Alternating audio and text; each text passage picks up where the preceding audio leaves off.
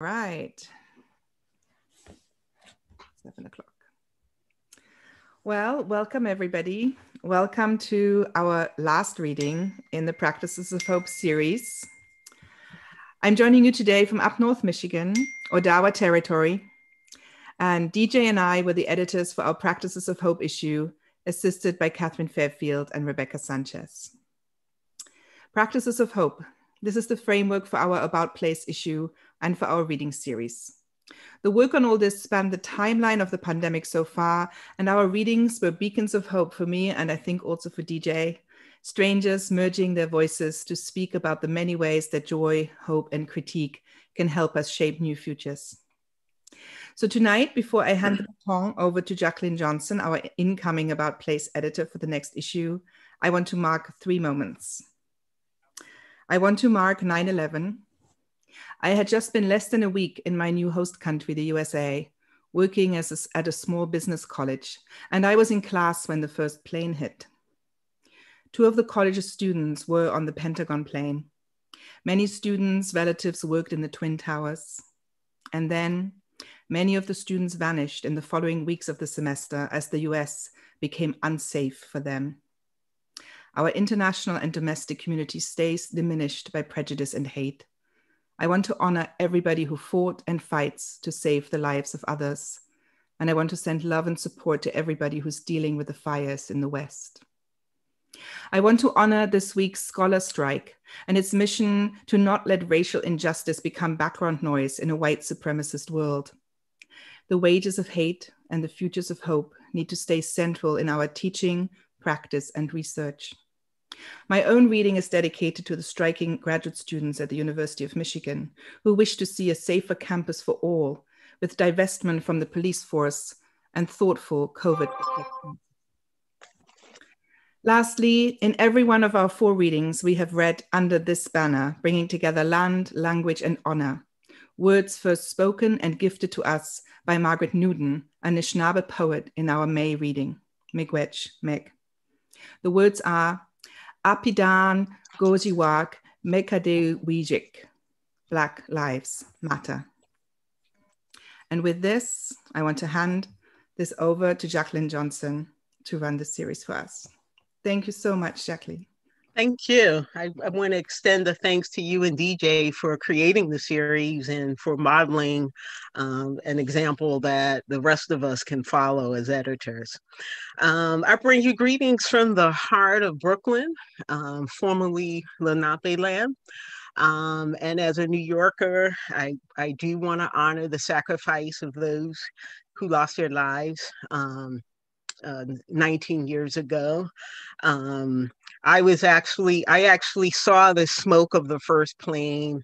I was like a block from the Brooklyn Promenade and did not realize what I was seeing.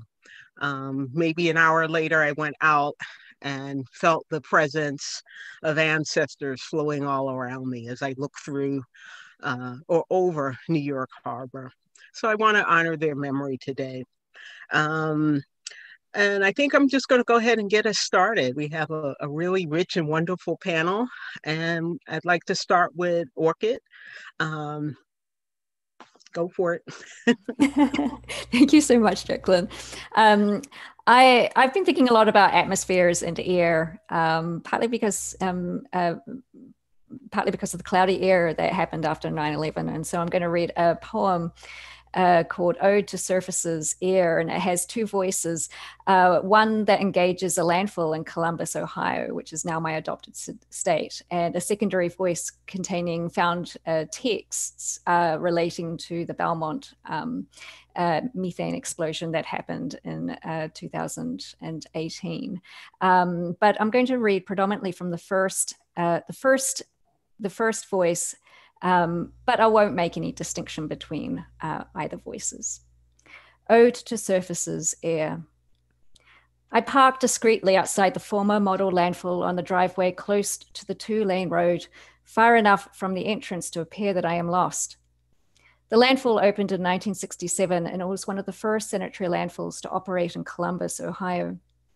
Located off Jackson Pike and west of the Scotto River, which runs through the city, the model landfill was built during a period of intensive professionalization in the US waste management industry.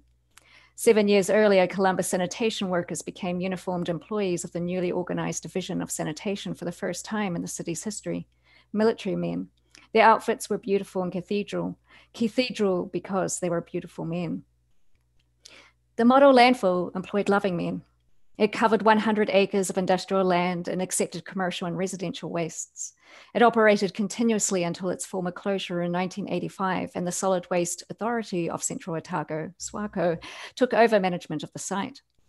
The form of the land scattered in deeds and documents. SWACO leased the site to Phoenix Golf Links Limited Petra Environmental to construct a golf course over the capped landfill in 1999.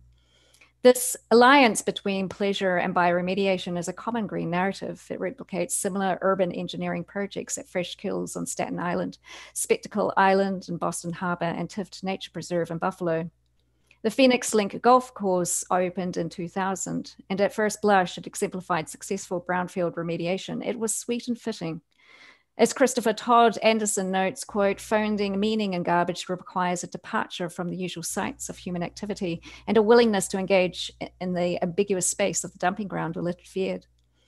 But while waste reimagines the scales of human leisure and toxic traces of consumer culture, the ambiguous spaces of the model landfill are molecular and effervescent. I stay only for half a moment. My photographs of the site's entrance grasp the frame but ignore its depth. None of us pay attention to what we can't see or measure. A creek spills brown water from a pipe at the base of the landfill. A heap of Thai bottles in language, plastic shrimp, a tang of sewage, and hardened veils of glass. These ghastly airs partially resist their enclosure. Methane is an incoherent lyrical subject. Odorless, invisible, unwinding wood wine. Methane migrates, withholding its burial. We've got it under control. We're managing it. In 1774, Benjamin Franklin wrote a letter to Joseph Priestley, the discoverer of oxygen, about a mysterious inflammable gas found in woodlands and swamps. In that letter, Franklin described secondhand observations gleaned from amateur experiments he had overheard while passing through New Jersey. Quote, I heard it several times mentioned, he wrote, that by applying a lighted candle near the surface of some of their rivers, a sudden flame would catch and spread on the water, continuing to burn for near half a minute. A spark bears witness to frightful airs. A spark is not a surface. The integument had exposed itself.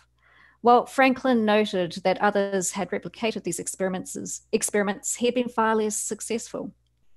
It is reasonable to assume that this gas was none other than methane, bubbling from New Jersey's herbetic bogs. Priestley later published their letter and experiments and observations on different kinds of air.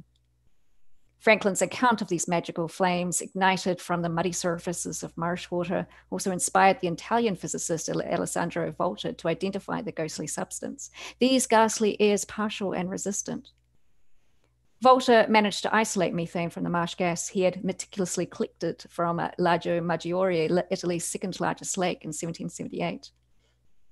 Unlike an ode, there is no straightforward story here. An ode is a surface, sweet and fitting. Naming conventions for this fiery air wouldn't become standardized until the 19th century, when August Wilhelm von Hofmann, a German scientist, derived the name methane from methanol. A name is a kind of sticky surface. Methane is Greek scholarship. Classical odes are monstrous and rigid. Wetlands, marshes, and oceans are natural sinks of methane. Hydraulic fracking of the Marcellus Shale, which covers an area from New York to the Appalachian Basin, releases fugitive methane emissions into the atmosphere. One study using plain language estimated a mean rate of 21 kilograms of methane from a 4,200 square kilometer study area. Data is form and knowledge. I don't know what this means. The release of gas, quick boys, and ecstasy of fumbling from organic sources like the Arctic permafrost is a terrifying contributor to global warming. Methane is greenhouse knowledge. And its emissions are also difficult to track, since the gas has a tender lifespan of 9.1 years in the atmosphere compared to 100 years for carbon dioxide. But the global surface temperature is my skin. Methane brought me to the model landfill. This gas is a natural byproduct of decomposing garbage. Landfills are sentient and restless, geological forces as dynamic as volcanoes. According to the Environmental Protection Agency, landfills account for 14.1% of methane emissions in the United States in 2017. The collection of methane or landfill gas is therefore vital to maintain healthy air quality, especially for residential and industrial areas that surround these modern wastelands. Vertical and horizontal pipes buried underneath landfill cells collect LFG and transport it to the processing facilities, where it is either burned off or converted into electricity, heat, or fuel for residential and commercial energy use. An archive discloses methane defies the inefficiency of commodity culture. It is the retaliation of contagious rejected and a rejection of climate repair. I can't portrait this. This conversion process of methane underscores the transitory nature of landfills. Gaseous wastes are mobile, leaky, and porous commodities traveling far from the initial sites of deposit, returning back to cities, homes, and commercial spaces as ghastly vapor. Indeed, methane foregrounds how much wastes are not matter out of place, as Mary Douglas imagines, but are very much in place in urban society. The archive encloses. Landfills may be the sites of managed decay that naturally conserve wastes as corpses of menacing record, but methane resists these archival tendencies. Look at the surface. It is crooked and solid. It is impossible to write a poem about pastoral repair. Methane cannot repair poetry. I inhaled the data of air and exhale. After methane emissions were discovered at the model landfill, SWACO appealed to the courts to break its release with Phoenix Golf Links, claiming the golfing company had insufficiently managed the landfill gas system.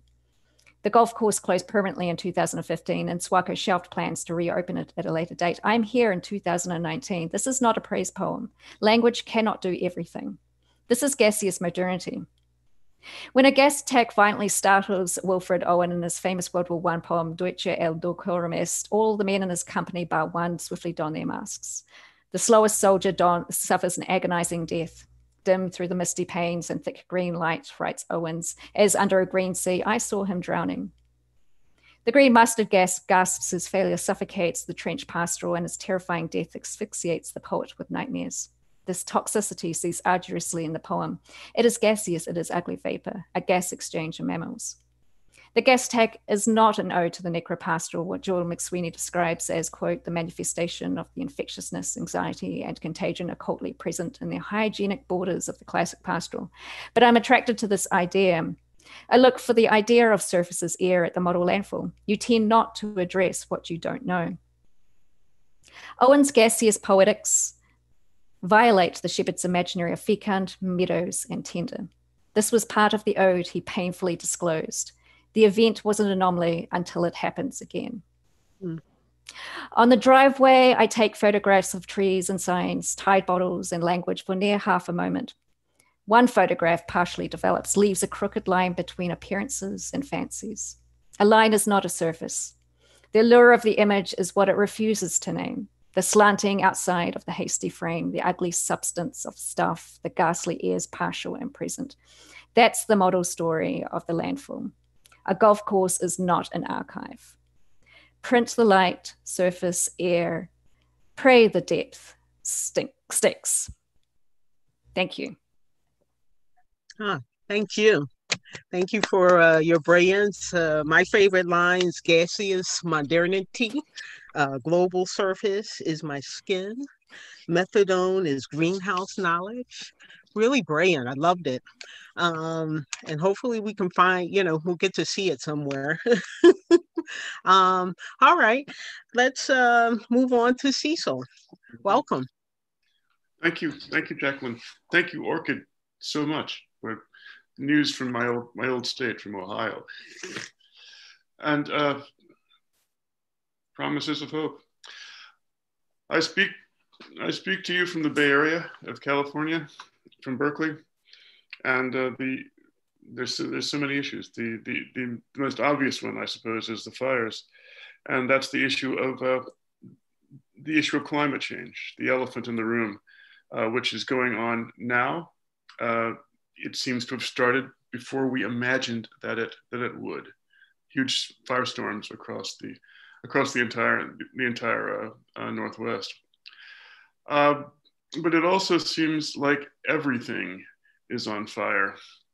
When when the sky day before yesterday was still a dark purple at noon, it seemed to many of us that that the atmosphere itself was commenting on the times. It was a very freaky time. I'm at work within all of that on a poetry book called Negro Mountain. Negro Mountain is a real mountain in Pennsylvania. It was named for an 18th century incident in which a party of white explorers met a party of Lenape people on a mountainside. In the resulting skirmish, a black servant or slave took a bullet that was meant for his owner or his boss, whichever one it was. In any event, he died valiantly in the white explorer's service, and because of that, the mountain was named for his color since the 18th century. I lived in rural Pennsylvania for 10 years. I'll read 3 poems from the book, all of which are about dreams, from a series of dream poems early in the book. Two of them mention wolves. And in a late section of the book, this is an early section of the book, in a late section of the book, I address the in real life return of wolves to Negro Mountain, which seems to have occurred in 2016.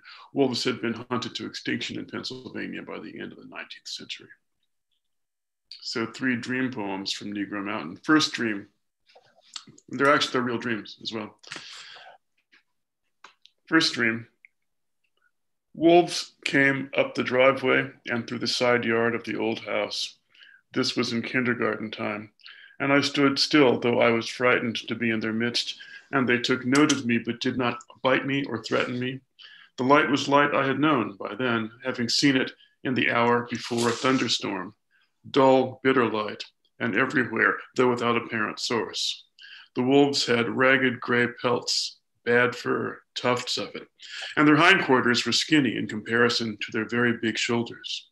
They'd come in apparently from the street, Giscombe Drive, and onto the property, which was nearly an acre and had once been a farmstead.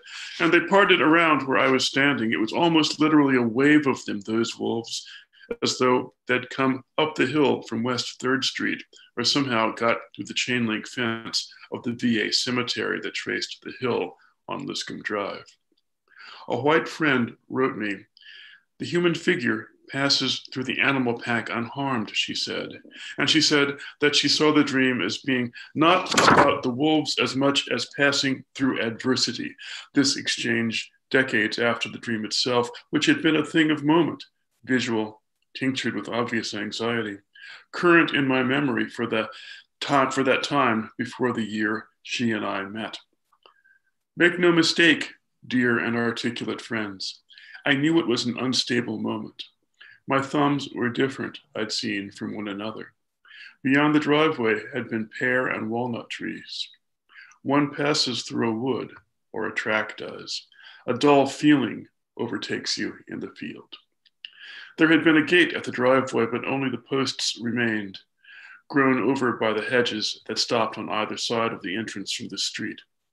What do hills summarize? Origin stories? Right and left separated long before this. Bait me, love. I can pass until I speak. 5th dream from Negro Mountain. Returning. From where? In a hospital ship. Approaching New York Harbor after months at sea. Confined below deck, but free to watch the crew, kitchen boys and the nurses as well, out on the bow with their cell phones through my portal. We were coming in slow under zebra skies and glided right past the colossal Statue of Liberty, and the reek of diesel was everywhere, a smoky dawn indeed. But in the dream, my situation was ambiguous. At once I was ill with a complicated fever and also simply returning to the hospital up the Hudson River, where I had worked long before, where I'd used my old knowledge of the wards to move around inside. I could pass unnoticed, I understood, this ability or necessity being the frame of some lesson or subplot in which I was a double agent.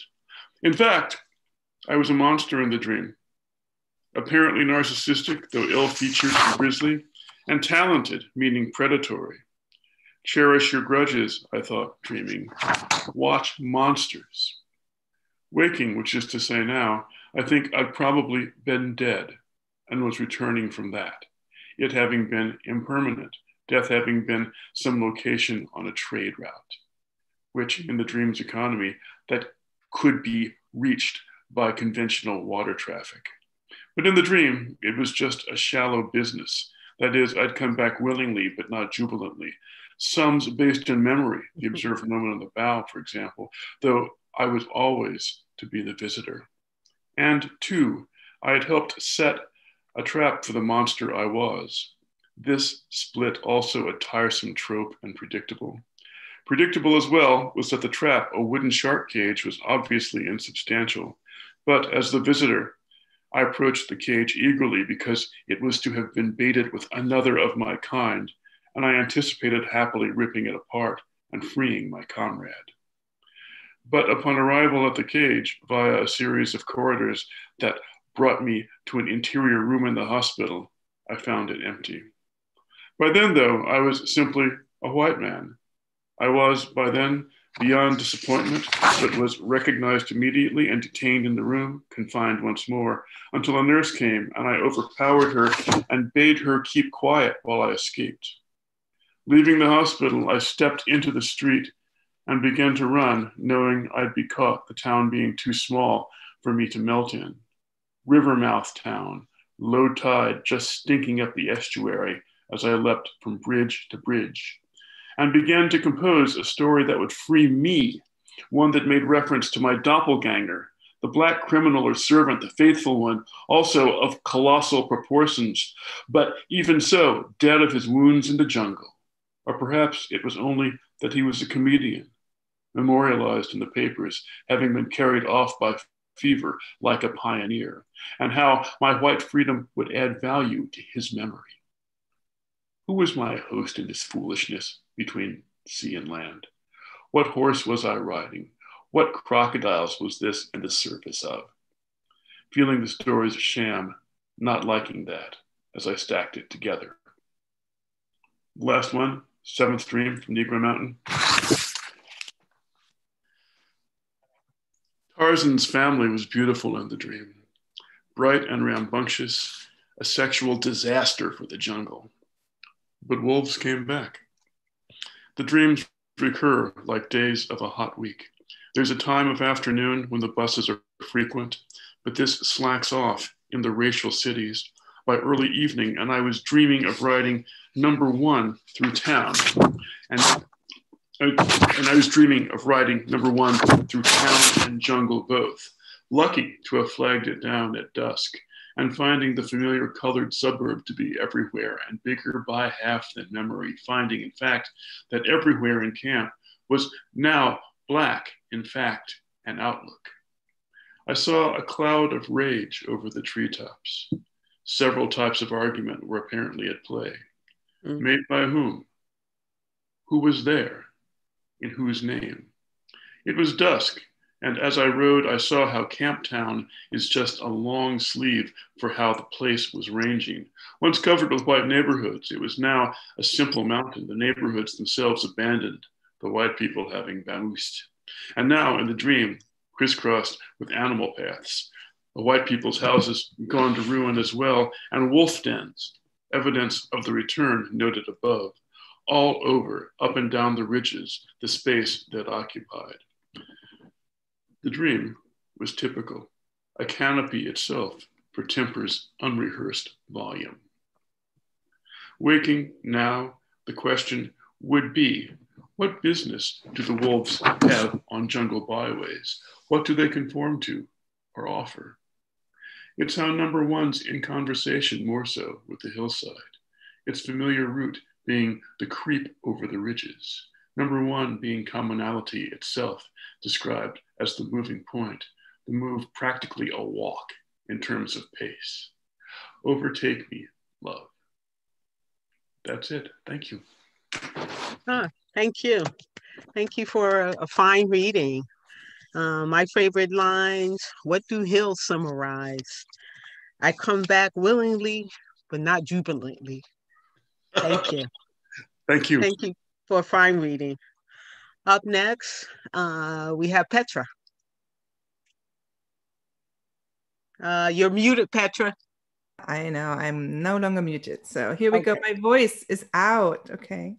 Thank you. I'm delighted to be reading with you all. I'm just so glad that you all agreed to be part of this. And I just had to get up a second ago and just the book closest to me on the shelves was this one. Yes, Sissel. So this is Geopoetics in Practice. And in there is a wonderful story of the wolf and your story, your material. And I'm actually teaching that one in just 2 weeks' time. So I'm very excited. So the poem and this clearly seems so related. So thank you. I'm just so glad I got to listen to your reading tonight. Your students won't forgive you. Oh no, I think they'll love it. I think it's going to be great. Okay, people. So I'm going to read from Gut Botany, and so this is not a wolf. This is a beautiful sturgeon, right? So this is these are the fish, the ancient, old, creepy fish that are happily swimming around in the big lakes around here, including maybe here in Crystal Lake that you can see right behind me. There's a reflection of where I am up here in up north Michigan. So the sturgeon is my animal for this book, a book of healing, a book of practices of hope. And I'm going to read you the first one in the book, Gut Botany. The poem is called Gut Body, and it's a participatory book. I am a performance person, so I usually do involve my audiences in some way, and I've been learning how to try to do that in Zoom spaces. So I will invite you to bow with me, and you will find out where that is in the poem.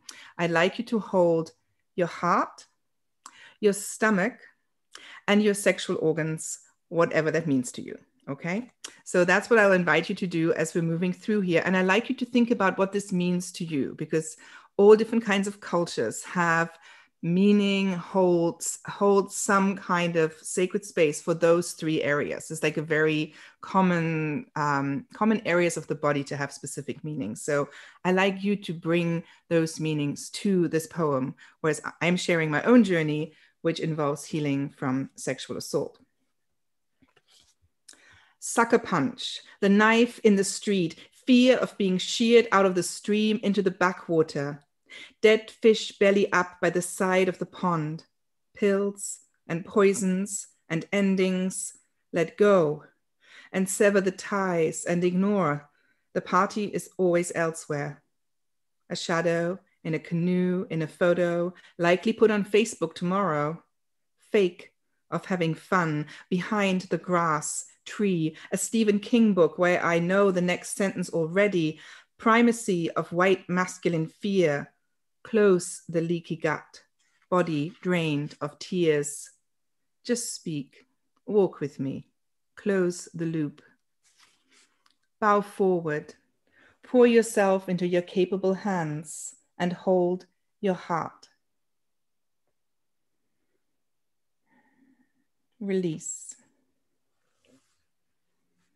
Bow forward, pour your stomach into your feeble hands. Release the binds that bind so tightly to your spinal column.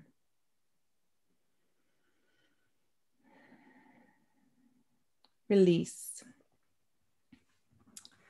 Bow again. Drop your sexual organs into waiting hands. Wait. Breathe in, out, in, soothe, release. Fish slip into the labyrinth of intestines, cruise past the atlas, feet on the carpet fibers of worry. Agile between the lung pearls, hollow behind the liver, green wall, delicate black veins spider along for companionship, dark purple, maroon. Fins soothe the red spots of tension, white bands where muscles have leached nourishment out of tight bands. Between kidney and uterus, raspy tongue licks soggy dahlias on their stalks, ovaries bloom. Glide mucus oils the way. Swim among the velvet, you and me, into plump cushions, sturgeon tumbling ground. So that was the first poem. And just feel into those areas. Feel what it means for you to heal.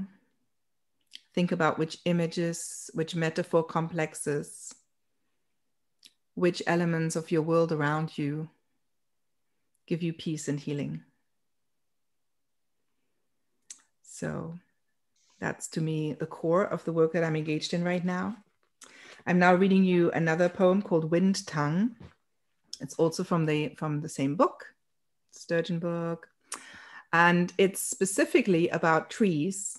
And you can just see, I knew it was like 7 o'clock at night. It was sort of just about the moment where you might not be able to see anymore outside here, but you can still see the hemlock tree, right? When I'm moving, see the hemlock tree there? Mm-hmm. All right. So right now in recent months, since COVID started, and since we've been up here, I've developed a relationship with this hemlock tree. And the tree that this poem is about is a different one. It's in a botanical garden in Ann Arbor, Michigan. But yeah, what I'm reading about is very similar to the work that I'm doing right now with hemlock, and that hemlock allows me to do and offers me space for. So thank you, hemlock. Wind tongue. I go blue. I drop out, I go, and I skirt school and work, and I run away and I go. Forest I, won't I, shall not, and I leave now, and here I am, red cardinal pecks in the dirt far behind, water rushes past sleeping snakes, babe dragons with rattles that shake in the wind when they dry. Summer dreams deep beneath ice-cold water, vernal peepers, North Face hikers, Canadian geese step into sweetly mown grass path, verging along the river, drops into black mud, stiff on my cowboy boots, I tumble, tree, wind, shake, elasticity of the young snakeskin bark, tissue high and erect as I stroke into a fit between softness of my palm and crocodile that rears along the way, bits branch out and skewer. I poke, I pierce, stumble and relax. When I give my weight, when I give in, when I bow into you and pass spears, you echo, sway, far off cars, meander through net, muscles flexed, cambium shaken, windstorm, memory, a scream near the nature center. Kids spurt tremble earth and bridge and mud on the path where I try to reach to my childhood play, to lean, to be all natural, open, to be open, to live, to breathe, and to be and to cycle through land and forest is open, is alive, is try, is bridge, is memory, spur, is a spear in an eye and a socket, and a yell and a muscle and a bow, a weight, a tremble, a sleep, and a dark, dark wind and a bridge and a dark, and now it's too much and it hurts and I feel all the pinch, all pressure, the leave it and let it and drop this and why. So I sit down and write, palm tingling with the bark's rough tongue.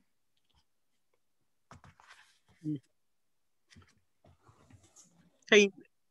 All right, I think I have, one more with my time. So I'm going to read you now a piece from Moon Botany. See how here the sturgeons are in the interleaves, which are the colors of the inside of the body. We have the sturgeon upside down, which I love. The designers did such a fabulous job. I adore it. So this is from Moon Botany. I was with my dear friend Sharon Siskin, who's a visual artist in an artist residency, and I'm a wheelchair user, so I can't go on nature hikes and on long nature hikes. I can get to on really small ones, just like in the car park, touch the tree. I can do that. But she went off on huge nature hikes and then brought me these lovely elements from out there, materials. And so I then rode with these elements on these vaguely complicated, sarcastic nature walks. And these are persona poems. They are engaged with the creatures, the elements, the materials that I find on my table in the morning outside my residency home. Mm-hmm. Found on an Oregonian playa. Oh, so that's not the one I was going to read. And since I handed out access copies, I should stick with the one I was going to read. Sorry. Found on the pond deck. The husk of a tiny dragonfly, translucent, clings upside down on a yellow spear of grass. Its roots clasp the dry wood of the deck. Tiny white fibers everywhere.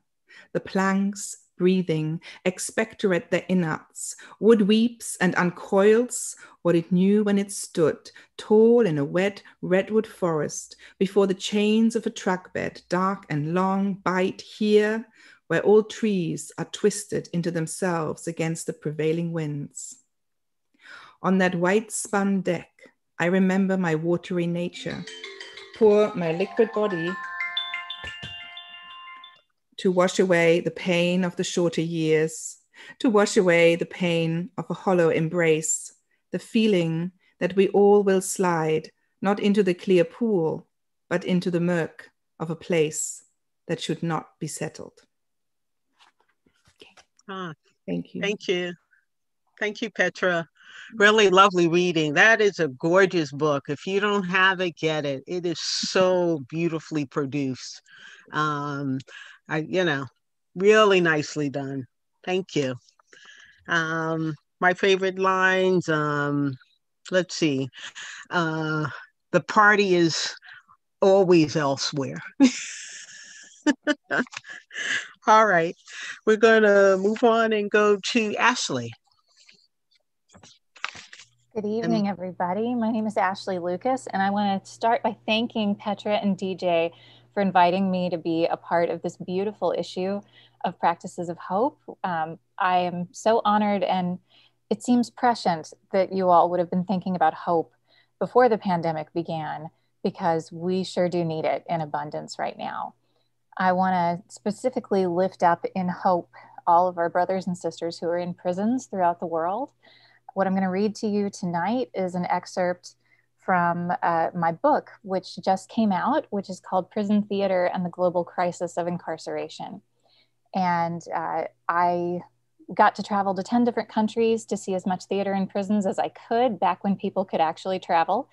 And I met some extraordinary folks inside prisons. What I want to read to you tonight is about some women in a prison in Brazil who were a huge inspiration to me and who had a lot of hope. And I dedicate this reading, as Petra dedicated hers, to the graduate students from the Graduate Employees Organization who are on strike at the University of Michigan right now, and to the RAs, dining hall workers, construction workers, building and trade workers, and faculty and staff who have joined them in saying to the university that we really need to be safe in this pandemic, and what we don't need is more police on our campus. So this is an excerpt from Prison Theater and the Global Crisis of Incarceration. A group of women I met in a prison in Brazil used the theater to insist that they would survive in spite of all they had suffered. On July 9th, 2013, my colleague Andy Martinez, several of my University of Michigan students, and I made our first trip to a Brazilian prison with Professor Natalia Fischi and her students from the Universidade Federal do Estado do Rio de Janeiro, also known as Unirio. It's the federal university in Rio de Janeiro.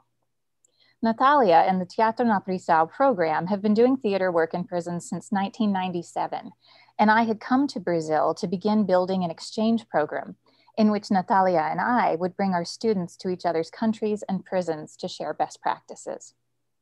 The room in which Teatro na Prisão was meeting at Penitenciaria Talavera Bruci, a women's prison, is concrete on all surfaces, like the rest of the building, and has a small raised stage at one end.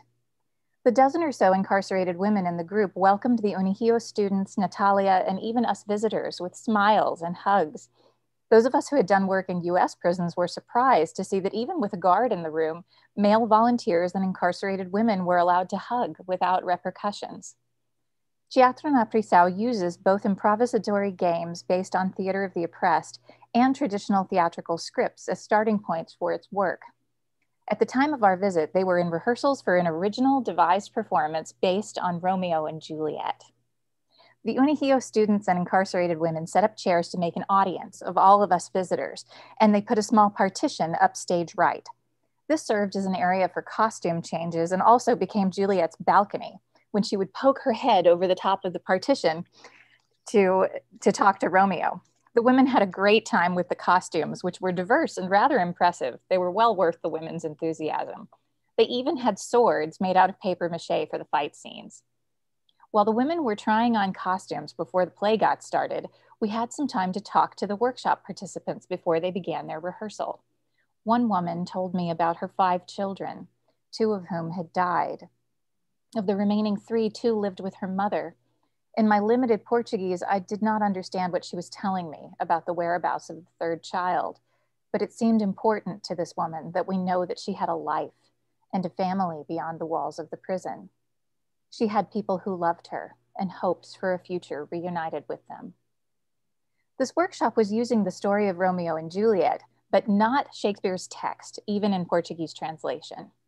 The Unihio facilitators had given the women a basic outline of the scenes, and the women improvised using Shakespeare's character and plot, or at least as much of it as they liked. This particular adaptation of Romeo and Juliet began on the streets of Verona, where the Montagues and Capulets were sizing each other up for a fight. The opening scene was very funny because one actor in particular, I believe she was a Capulet, was doing such a good job of goading her opponents with gestures and facial expressions. As in Shakespeare's original, Prince Aeschylus, a government official from Verona, appeared and stopped the fight with a speech about keeping the peace. The rival families dispersed with another round of intimidating looks and hand motions. Then the whole cast attended a masquerade ball at the Capulet residence. Everyone appeared in sequined Mardi Gras masks and danced to funky carioca. It's a kind of Brazilian hip hop that comes out of the favelas, as though they were at a modern day nightclub. The cast was obviously having a great time and seemed surprised and excited by this choice of music. The Unihio students had brought a small boombox and played a number of selections of background music at different points in the play. Apparently, in prior rehearsals, they had played more classical dance music, and the women in the workshop found it boring and refused to do much dancing. With funky carioca as their inspiration, the dance party became a whole lot of fun for the audience and cast alike. Romeo and Juliet fell in love at the dance, and when Romeo left the party, he was so overjoyed that his happiness was positively contagious. He ran to his friends to sing Juliet's praises and then collapsed in a lovelorn heap downstage center to contemplate the many virtues of his love. Juliet's head popped up over the partition in the back of the stage, and she began a soliloquy about Romeo's virtues. He quickly leapt to his feet and ran to stand beneath her balcony. They had an enthusiastic exchange and ran off shortly thereafter to be wed by the friar. The 2 women playing Romeo and Juliet were allowed to share what appeared to be a pretty decent kiss, albeit with Juliet's wedding veil in between them, a level of physical contact that I would not expect to be allowed in prison theater in the United States. At this point in the story, we encountered a most excellent bit of comedy along with a casting change. In order to give more women the opportunity to have significant roles, a new actor took over for Juliet just after the marriage scene. An Unihio student named Paolo Gimello had been telling me about the double casting before we arrived at the prison. He referred to the first actor as the long-haired Juliet and the second actor as the short-haired Juliet. The long-haired Juliet played the character as demure and a bit shy, while the short-haired Juliet was far more outgoing and demonstrative in her love of Romeo. The first time we saw the short-haired Juliet, she was helping Romeo to sneak into her bedroom so that they could consummate their wedding night. She darted out from behind the upstage right partition, grabbed Romeo by the arm, and drug him into the bedroom. A number of actors were hidden behind the partition, and they enacted Romeo and Juliet's lovemaking by throwing articles of clothing into the air, along with whoops and shouts. We in the audience loved it. Romeo emerged from the wedding night all aglow with his love for Juliet and stumbled into the street fight that killed both Tybalt, who is Juliet's cousin, and Mercutio, who is Romeo's friend. Then Juliet, distraught by this news, took a sleeping potion to fake her death. Romeo found her, believed her to be dead, and then, in the first major break from the Shakespearean plot, proceeded to get falling down drunk. The women unanimously disliked Shakespeare's ending to the tragedy, so they decided to change it. Romeo passed out, and Juliet wakes up from her sleep, first worried that Romeo was dead, and then became very irritated at Romeo for having gotten drunk. She shook him awake and forced him to his feet, where he stumbled around, still drunk and trying to explain himself, yet overjoyed by Juliet's unexpected recovery. The families reconciled, another funky carioca dance party ensued, curtain call. The Unihio facilitators later explained to me that they had been introducing the play to the women in sequential order, starting at the beginning, and when they reached the point where the lovers commit suicide, the women revolted. They had no attachment to the sanctity of Shakespeare and thought he had been wrong to kill off Romeo and Juliet in the bloom of their love and youth. These women live in a prison every day, and they insisted on, they needed a happy ending. How could they, after months of rehearsal and investment in these characters, let them become little more than collateral damage in a turf war that might never end? The actors would play people who lived, survivors of the unceasing violence that surrounded them all of their lives and divided neighbors from one another. Most prisons in the world have seen more than their share of suicides, and this company of incarcerated actors had no desire to act out something they knew all too well and had likely witnessed firsthand. The Teatro Napolitano adaptation of Romeo and Juliet became a roadmap to hope for women who wake up in prison every morning and decide once more not to kill themselves. After the applause died down, the women and the Unihio facilitators cleared away our chairs and formed a circle. Not only did they include all of us in their circle, they deliberately spaced themselves between us so that each visitor held hands on both sides with an incarcerated woman. The music began again, and one of the Unihio students jumped into the circle and started dancing. We all cheered. He pulled one of the incarcerated women into the middle with him and then exited to rejoin the circle so that the woman could have the spotlight to herself. We danced in this way for quite a while, each person in the middle bringing in a new person before rejoining the group. Then we held hands again. And Natalia talked to the women about how important their weekly attendance at the workshop is. She made sure that each of them understood that the community they had formed relied on their presence to continue. Then we broke the circle. Out of what felt like nowhere, a table appeared with food and drinks that the Unihio students had brought with them to the prison, and we were all encouraged to eat and drink as we mingled and talked about the performance. When the refreshments were gone, we all hugged and thanked one another before we left, the women heading off into a different area of the prison as we made our way back out the front gate. In the years since I watched Romeo and Juliet live to see another day, their joy and hopefulness have stayed with me. Unexpected happy endings in prison shine like beacons of resistance. When one cannot secure one's own freedom from incarceration or an oppressive government, then perhaps imagining a world in which Romeo and Juliet can overcome their previously inevitable tragedies gives performers and audiences alike a sense of hope. Perhaps the kind of devastation that we predict for women, the poor, the uneducated, the oppressed, and the imprisoned are neither logical nor inescapable. If in this one instance, incarcerated women have more authority than Shakespeare to decide the ending of a play, what else might be possible? The women imprisoned at Talavera Brusi refused to die, and instead they danced to funky carioca towards the futures they would like to have. Thank you. Thank you for such a lovely reading. All right, my favorite lines: allow hugs with repercussions. With or without repercussions, I think is what you said. She had people who loved her and hoped for a future with. They insisted on and needed a happy ending. Thank you. Thank you. All right, who's up next? DJ. With no fanfare. Okay, thanks. And a brand new book, though. Yeah, brand new book that only only took me 15 years to write, just not very long at all. Sad. But yeah, my book explores the Selway Bitterroot Wilderness of Idaho, Montana, which along with the Frank Church River of No Return Wilderness and the Gospel Hump is the largest segment of wordless land in the US outside of Alaska. I especially, and my family's been connected to this area for 100 years, although I only found out that they were about 15 years ago. So that was kind of my first foray into the wilderness. And I went in many, many times through the years with family, friends. One of the people I went in with several times is on our panel, Cecil. And I want to call attention to the cover because this is a canyon.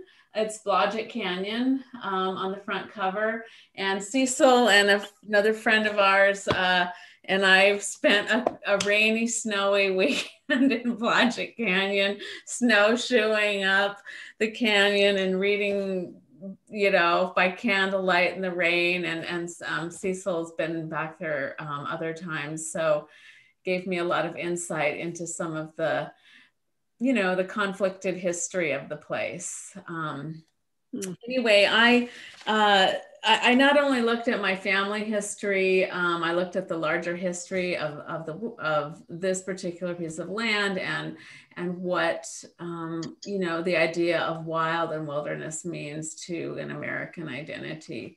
There's also a lot of, you know, people go missing and there's bear attacks and stuff like that. So it has everything. So anyway, I'm going to read from a chapter in the middle of the book, just a short portion of it. And actually I'm going to screen share. Let's see. And I'm going to show you guys a little video while I read.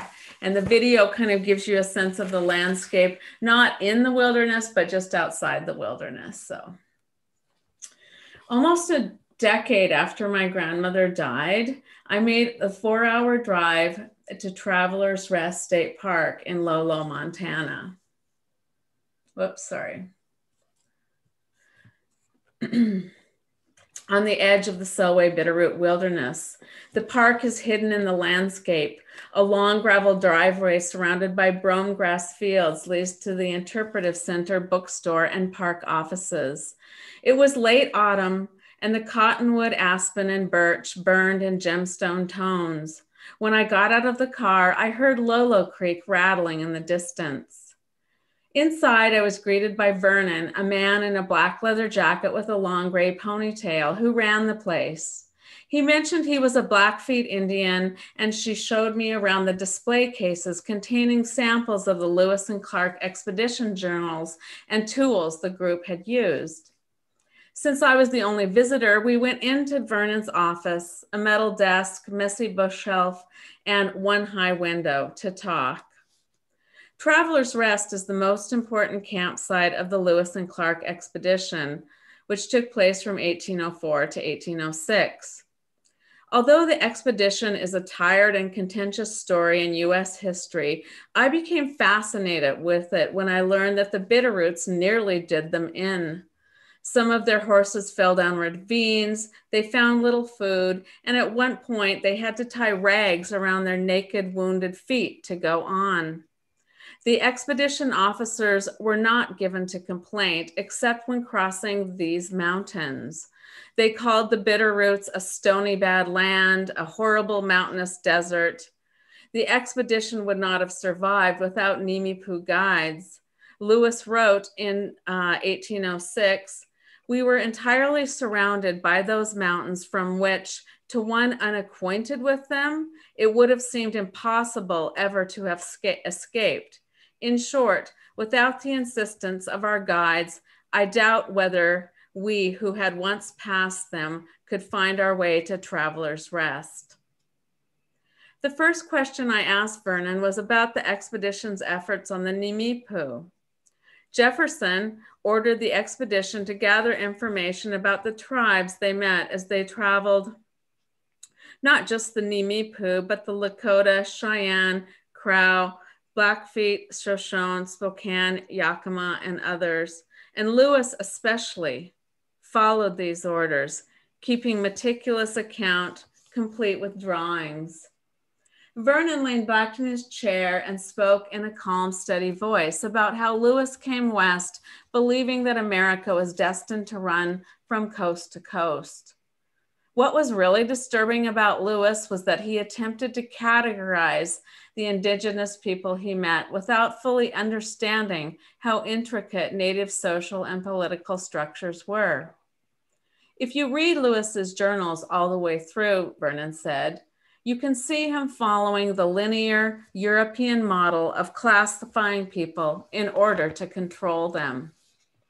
Lewis really began the thought process of not appreciating the complexity of Native people that went right through to the establishment of the reservations, Vernon continued, as he raised his expressive gray eyebrows and looked over his glasses, not smiling, but not scowling either.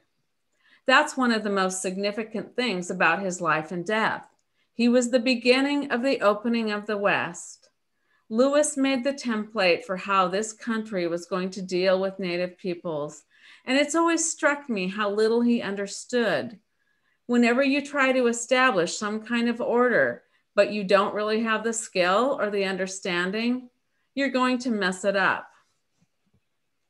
Looking back, I'm fairly certain Vernon was not implying that I was messing things up with my questions, but I sometimes wonder if that was exactly what I was doing. A few months after my meeting with him at Traveler's Rest, I would fly across the country to Cherokee County on a naive quest to establish some kind of order to my family tree. Cherokee County is shouldered into the border of Oklahoma and Missouri on the extreme southwest corner of Kansas. Columbus, a town of 3,000, is the county seat and my grandfather's hometown. Of the many unsettling aspects of the Lewis and Clark expedition, I was most bothered by their repeated references to their friendly relations with Native women. I learned that they even carried mercury pills to prevent venereal disease.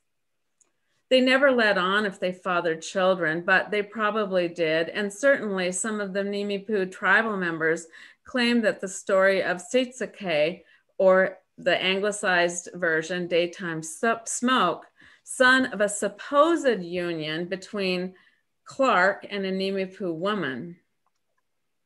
Daytime Smoke's photos are splashed across the internet. He's a small man with long dark hair.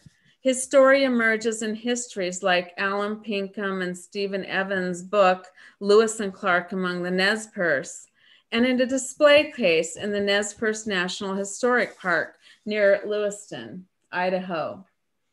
Easily findable online is a man claiming to be a Colville with the surname Clark, who surmises he and his siblings descended from the famous explorer. As with my ancestral history, the more troubled I was by the story of Daytime Smoke, the less able I was to verify its truth. Sometimes I believed Daytime Smoke's mixed identity was mostly accurate, sometimes highly unlikely, sometimes pure fiction. It wasn't until I understood that what mattered less than the truth of the story was the fact that it was told at all, as if the expedition's trek through the Bitterroots and their rescue by the Nimipu needed a flesh and blood offspring, that I could fully embrace it. Embracing the story meant accepting the paradox of Daytime Smoke and to a lesser extent of my grandfather. Because whoever Daytime Smoke was, it seems certain that he fled in 1877 with Chief Joseph and the other non-treaty Nimipu over the Bitterroots while they were being chased by the US Army. It was not at all extraordinary for Daytime Smoke to join with the only family he'd ever known, but his journey was a stinging irony. Daytime Smoke, made from Lewis and Clark's opening of the West, was also made to fight against the terror of that opening. The further irony for me was that Daytime Smoke, like Joseph and the other fleeing Nimipu, was deported to Quapaw, Oklahoma, a few miles from Cherokee County and my grandfather's hometown.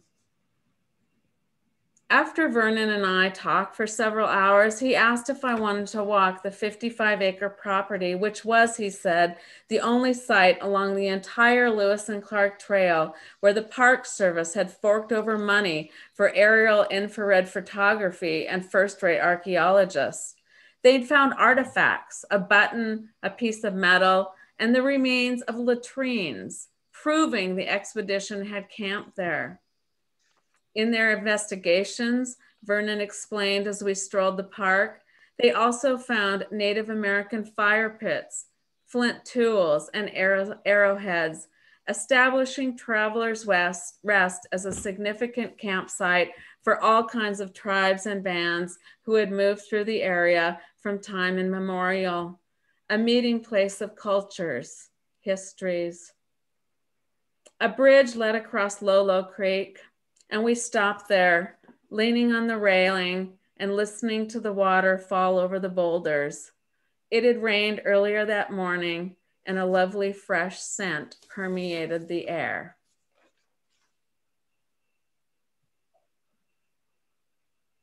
You done?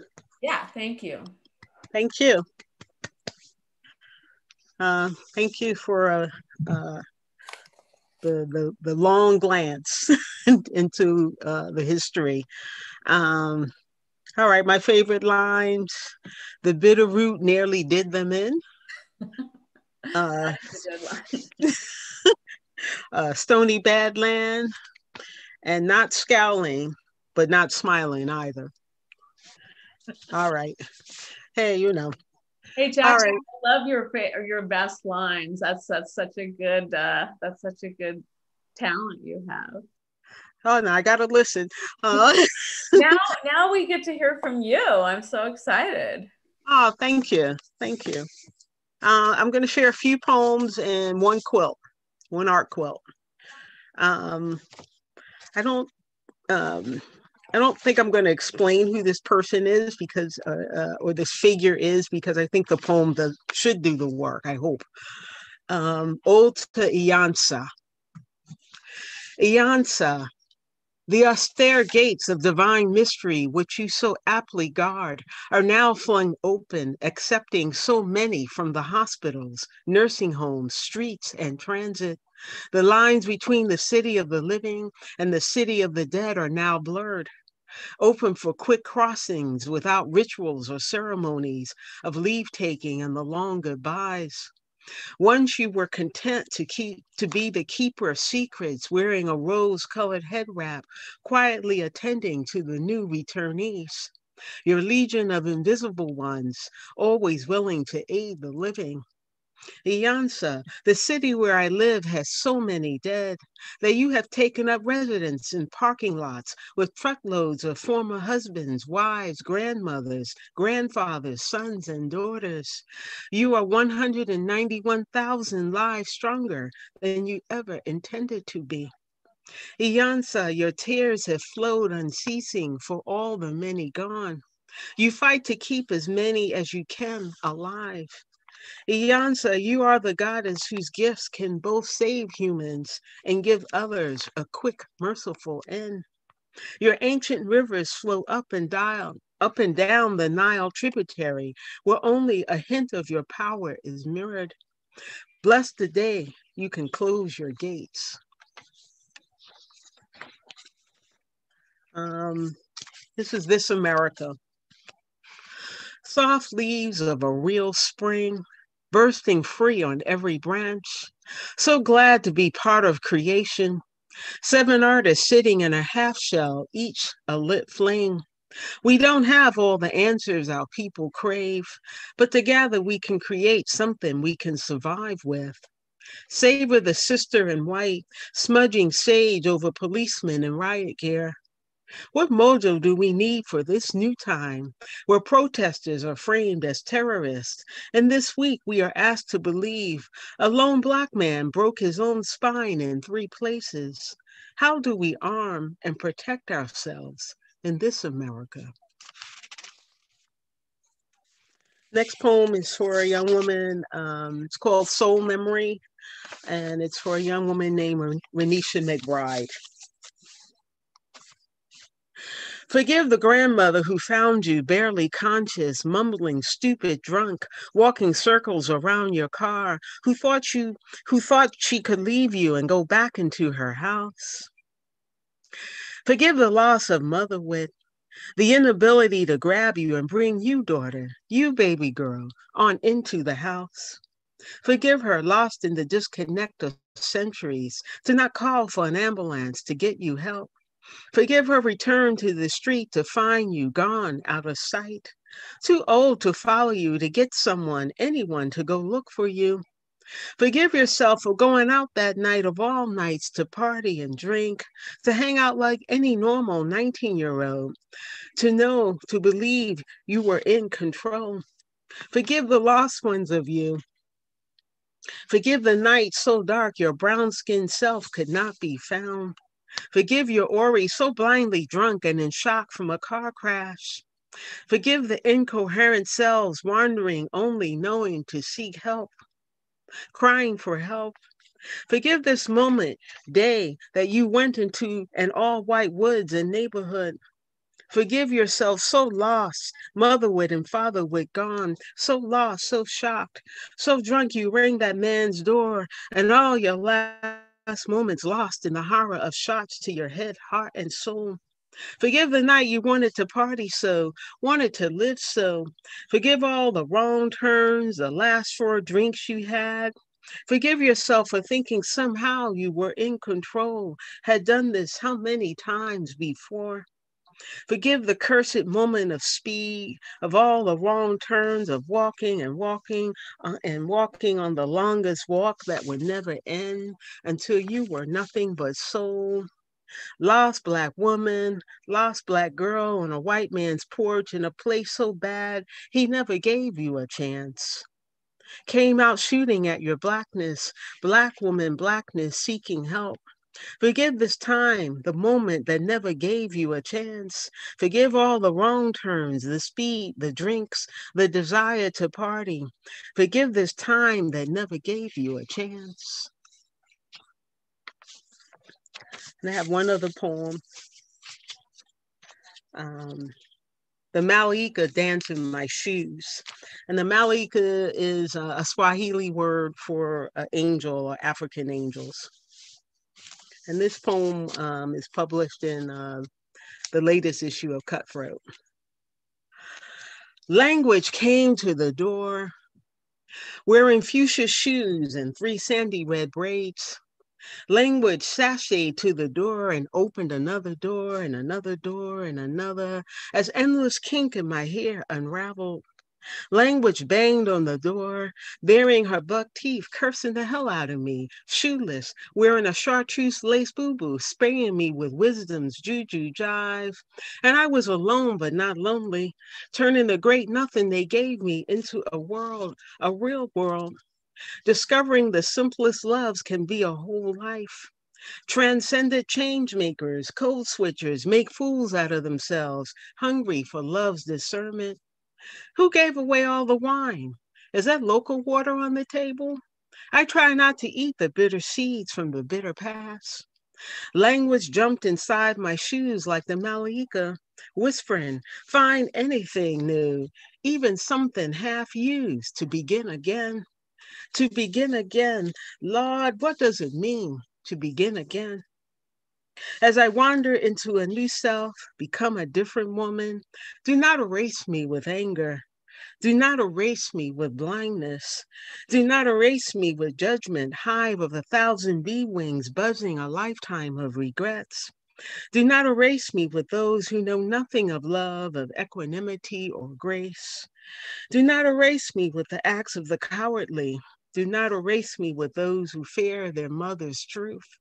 Do not erase my light. Do not erase me. Do not erase me. All right, and I'm going to share one quilt. Thank you. Let's see if I can do the share screen thing.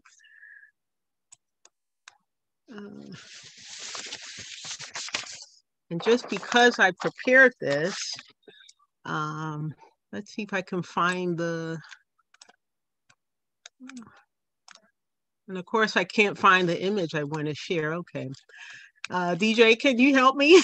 You just need to have the image open on your computer. So have the image open first. Well, yes. here There it is. You're good. Okay, thank you. See it. So much for preparation. This is called Maya Angelou in Her Garden. It's a quilt. It's a very small quilt. It's 35 by 27 inches. And it's a machine applique. The background fabric was a gift from the fabric workshop in Philadelphia. It's a silkscreen piece of fabric. It's based on a photo that was taken of Maya in her garden by a very highfalutin Hollywood photographer who I basically paid him a pittance of what he normally would have gotten. And he humored me and took the money. I'll say this is a statement on the back of the quilt. I love Maya Angelou, her writing and her example as a human being. She was a large woman who lived a large life. This shows her in a rare moment of quiet in her garden. And I later also came to find out that this was also a time in her life when she was very much in love and had agreed to marry a white man, who James Baldwin had convinced her to go for it. But it was in a time in her life. This was not her public life. This was her private life. And so I just want to share that with you. And that's it. I'm a two-headed, three-headed child, so I'm always working in more than one art form. So that's all I could say. It's delightful. Thank you so much. Thank you for sharing. And I'm so glad to see the quilt again, because you so kindly gave that quilt to a Disability Arts and Culture exhibit that we had in Ypsilanti. And I just was so happy to have that work in there and to have the evidence of the labor and the layering. I think it's beautiful. Thank you so much, Jacqueline. Thank you. Not the best line, but the best long riff was that long series of forgivenesses.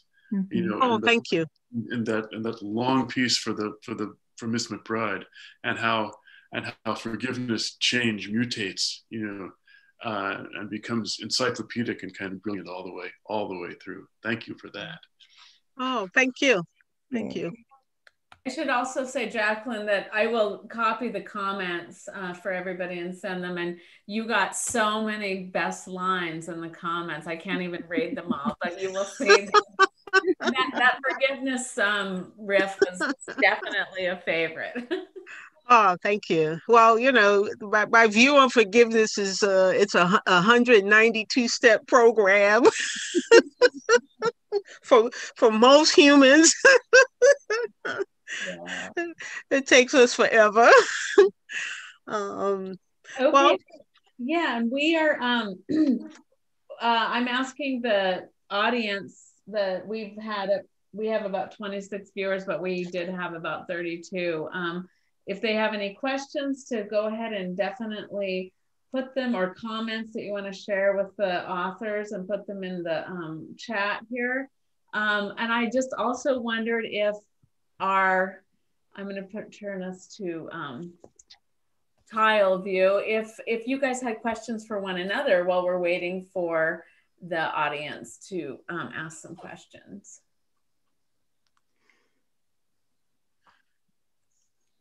I could ask, what are people working on next? What's coming next? That's a great question. Great question. Who wants to take it first? I can say some. Oh, go ahead. Ashley, go ahead. I'm working on an article right now that I'm co-authoring with a former graduate student of mine named Alexandra Friedman, and with a currently incarcerated journalist and intellectual named Efren Paredes.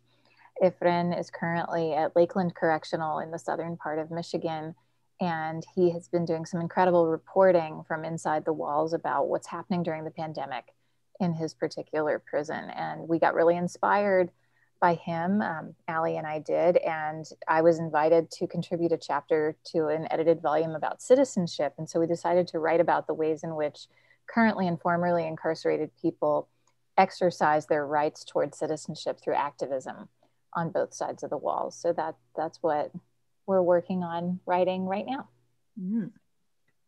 Nice. Anyone else? You want to expand on your Negro Mountain work, Cecil? Unmute.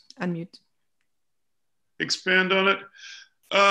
It's a book that I've been working on for a long time, and it needs to be over. That's that I need to finish. To finish it. It's a survey of history, human history, natural history, including obviously racial history, psychic history, merged onto a certain place that I lived for 10 years. But it's the thing that I've been thinking about as people have talked. Maybe in particular the gesture at Maya Angelou was the first poetry reading I went to. Actually, was by Maya Angelou. That would have been, I think, probably in about 1970 or 1971, before she was Maya Angelou. And I've written a great deal about my West Indian family, especially about my West Indian family in Canada, where we've been going for the last 2 centuries, stopping in the States and saying nah and going on. But that was one part of the family. The other part, which is becoming more and more, as I'm engaged in closing up my grandparents' house in St. Louis. I got to go back to St. Louis in 2 weeks to do that. And my mother's people came from Mississippi. And the weird thing is, what they brought with them is when they left, in an automobile, they had some money, they'd been to college. 1917, 1918, they drove out of Mississippi to Illinois and then St. Louis, and somehow brought with them my grandmother's bureau. They weren't, as my grandfather told me many times, we didn't do too bad for poor folks. They brought the bureau with them, huge thing. And it was a gift to my grandmother's grandmother from her owner. And so this is the slave bureau. Right. And I guess in consultation with my daughter, I've agreed to, as we close up the house in 2 weeks, to somehow get that bureau back to Berkeley. And so, I don't know, their names are, the family names are, on that side of the family are Smith and Brown and Jackson. So it's kind of hard to research because there's hundreds of them. Right. But I got to go to Mississippi at some point and see that. I suspect, I know, in fact, there were deals that were deals with the devil that were made. And that are rumored and full of contradictions. And so in company with my cousins, we're starting to plan what we might do around that. So that's coming. That's coming. Cool. We have a couple questions. Cecil, this is a quick one for you, and then we have a one for Jacqueline. Cecil, did you ever ride up Negro Mountain on your bike? I have not ridden up Negro Mountain on my bike, but there's a bike path that I'm being encouraged to take to the foot of Negro Mountain. I've been to Negro Mountain actually many, many times. It's a very interesting place. Cool. Jacqueline, how do you decide if it's a quilt or a poem? It's a different type of visioning. I can't write the poem unless I see it somewhere in my mind's eye. It's a different kind of energy. I used to just work very blindly. Now I will sit and plan a quilt for weeks, maybe months at a time before I sit down to sew. By the time I'm sewing, that's the end of it. That's the end of, well, it's not the end, but I will have been at research, gathering fabric, taping things to my living room wall, looking at stuff, drawing things. And then I start working. It's a really different process. Yeah, interesting. Can I ask, how long does it take you to make a quilt? Because it's such an embodied experience. I'm just sort of wondering. Sometimes I can execute something in a week. And then there's the thing that I drag around for months and months. And I'm the queen of the 11th hour. So if I have an exhibit, I'm basically finishing it the night before I put it in the mail. I never, ever get that right. But I usually spend like a month, typically, just because I'm thinking things out and looking at fabric. Mm-hmm. Cool. DJ, what is your next project? We didn't get round, all of us, talking about our next project. Yeah, well, I have 3 projects because it took me 15 years to write my book. So in the meantime, I have 3 other manuscripts that basically need about 6 months each. One is about the Arctic, about the North Pole, and a period of estrangement with my daughter. So it's about loss, but also reconciliation, and what happens when a broken relationship is mended, both with the earth and with a daughter. And then, the others are, I just won't even go into them, but that's, I have to decide. Yeah. I have a question for you. Why the sturgeon? Oh yeah, why the sturgeon? Well, I've always loved sturgeons. I find them fascinating. I mean, just look at these things, right? So, the ancientness, these dinosaurs. I just love the dinosaurial survivors at the bottom of the lake. I love swimming. I swim as much as I can. That's the one place where my body does not hurt. It's in the water. So I've had a strong relationship to being in our beautiful bodies of water here. And then there's, survivors. Also, I got to know sturgeon revitalization programs when I went to a number of them around near Sault Ste. Marie, and then also in Detroit, there's a sturgeon revitalization program. And there's one really near to where I'm here right now. The Grand Traverse Band has a revitalization program. So I love the small sturgeons, they look amazing, super cute.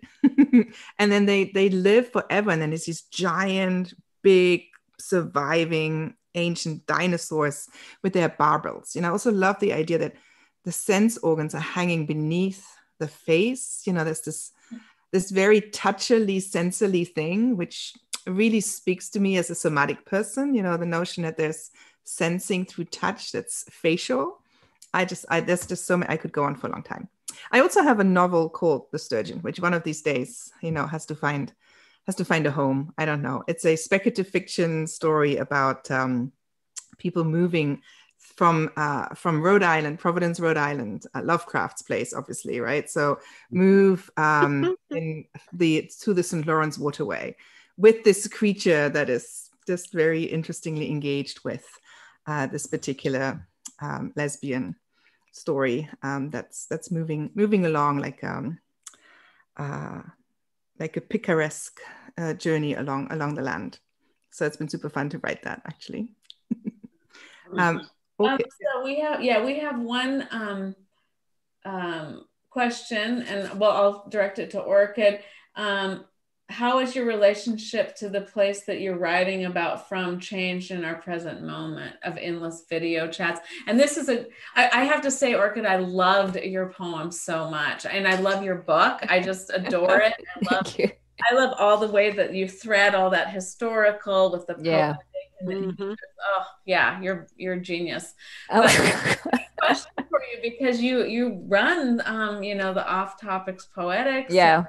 So I'm super interested in place and site specificity, obviously, because I'm a New Zealander in the middle of nowhere of Ohio, and it's very strange. It's very eerie, but I find that even though we live in online spaces, we're still very much grounded in a real world, in an actual space where we breathe air and we touch real things, and we are still very much physically in the world. And I think that's really important to be mindful that just because poetry might seem disembodied and floating around in cyberspace, it's very much real and in the world and physical. It has its own materiality. So, I mean, place is so vital, I think, to my poetics. I mean, my book itself, A Year of Misreading the Wildcats, was very much grounded around Philadelphia and Pennsylvania, but now Ohio is just so beautiful and amazing and eerie, and Erie is an AIRY, and I think even though I incorporate a lot of history, there's such an interdependence of spaces and places. I don't know. I just don't. I think we put a lot of stock in online spaces as being somewhat disembodied, but it's so physical. Yeah. Can I just also say though, like I wanted to read that poem because I know that Cecil has a connection to Ohio, so I read that for basically you, because also I'm a fangirl, so I love your work. Oh, you're so sweet. Thank you. Can I get a copy of it? Is that in the? Of the poem? Is that? Oh, this actually, it's this was published in an anthology, but I can definitely send you a copy. Would you please? Yeah. Well, let's connect, and I'd love to talk more. Very good. Well, thank everybody. People have just been so great hanging on here for an hour and a half, listening to us, sharing this time with us. I'll let Petra wrap it up, since she's wrapped up all of our readings so far, and then we'll hand the baton once and for all to Jacqueline. So, Petra? Yes, because then we're done. So, so thank you everybody for being part of this. It has just been wonderful to be part of these 4 series, these 4 readings in the series. We've started this in May. We were just at the beginning of the pandemic. So much has been going on. And Orchid, I so relate to your sense of speaking about the embodiedness even of these Zoom worlds. We have found so much friendship and connection through these readings and sister readings around the place, right? The ecopoetics readings that just coming to an end tomorrow. So if anybody wants to read more or listen to more eco-poetry work, tomorrow there's the ecopoetic reading series is concluding. On last Wednesday, the Zooglossia disabled poets reading concluded. So we've just had these strong, and of course your own the Distancia work is going on. So I love the Distancia video readings. So there's been this really wonderful level of support that went on so far throughout the pandemic. And I hope that for many of the people who've listened to us, that this has been part of your support system. And I am just so excited about Jacqueline's new adventure. So I think I actually should hand the last word to Jacqueline so she can tell us about the next issue. Would that be okay? Oh, sure. Thank you. I'm just glad that you both started it. I want to say that the new issue of About Place Journal is in production right now. It's dedicated to works of resistance and resilience. And we had an enormous response to the call for work. And we received responses from people across the USA, but also across the globe. I was really not prepared for that. So it's been very, very interesting and just some wonderful, powerful work. And I worked with two editors, Vita James and Ifeoma Fulani. And between the three of us, we've gone through, I don't know how many thousands of pages. But we have a fine combination of established writers and new voices, and really some fierce work. Just really wonderful, fierce work. I can't wait to see the new issue. I want to thank Michael McDermott and Jesse Hughes for working with me on it. We're still beginning our journey in the production phase, so I hope we're all still talking at the end. But so far so good, so I'm gonna leave it like that. But I'm really looking forward to this new issue. We're focusing on, we got a lot of work on resistance and a tremendous amount of work on the pandemic. We have a section called Notions of Home and Borders, and then we have we didn't call it climate change, but that's basically the theme of it. And then we have a huge section on resilience. Who knew that? I think when the call went out, the feeling was that, oh, by the fall, we'll be done with the pandemic. And not so. But anyway, I think you'll be in for a pleasant surprise. We were thinking resistance, but not in the narrow frame and not the predictable frame. So I think it'll be an interesting issue. Looking forward to it, looking forward to sharing it with everyone, and to starting or continuing this series with just a different name and a different group of people. Okay, well, we'll say goodbye to our audience. And thank you, DJ, for being wonderful. Thank you, DJ.